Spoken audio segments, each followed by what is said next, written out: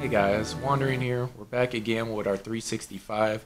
This is going to be vlog entry number 9, and we're looking at question number 40. And today's question is, would you rather be a worried genius or a joyful simpleton?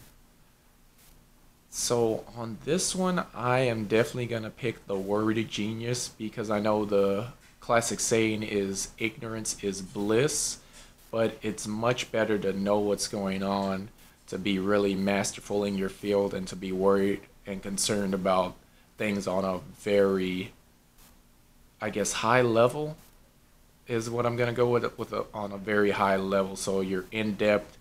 It doesn't really specify if you're a genius overall, if you're a genius in a specific area, but it's better to know a lot about a topic and be able to delve into its issues, explain it to other people, and just get the ball rolling, even if you are worried about potential things that could happen. Whereas if you were just a joyful simpleton, you would be happy, but you wouldn't know what was going on. Your impending doom could be on the horizon, and you just don't know. You're happy, but you don't know that tomorrow might be your last day. So that's going to be it for my response on this one.